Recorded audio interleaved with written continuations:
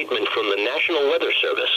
For the following counties, in Maryland, Carroll, Frederick, Howard, Montgomery, and northern Baltimore, and the following counties, in Virginia, Culpeper, Fairfax, Loudoun, Madison, northern Fauquier, Orange, Prince William, Manassas and Manassas Park, Rappahannock and southern Fauquier. The National Weather Service in Baltimore, Maryland, and Washington has issued a winter storm warning for snow, sleet, and freezing rain, which is in effect from 8 a.m. Sunday to 10 a.m. Monday. The winter storm watch is no longer in effect. Precipitation type, snow and sleet, then changing over to freezing rain mid-afternoon, and continuing through Monday morning. Accumulations, 1 to 3 inches of snow and sleet, followed by a quarter inch of ice.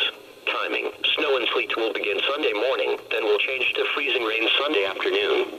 Freezing rain will continue Sunday night, eventually changing to rain late Monday morning.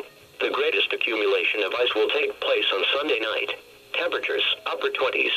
Winds, north 5 to 10 miles per hour. Impacts, hazardous travel conditions are probable due to slick roads and icy conditions, especially in valley locations. Downed tree branches and limbs along with power outages are likely.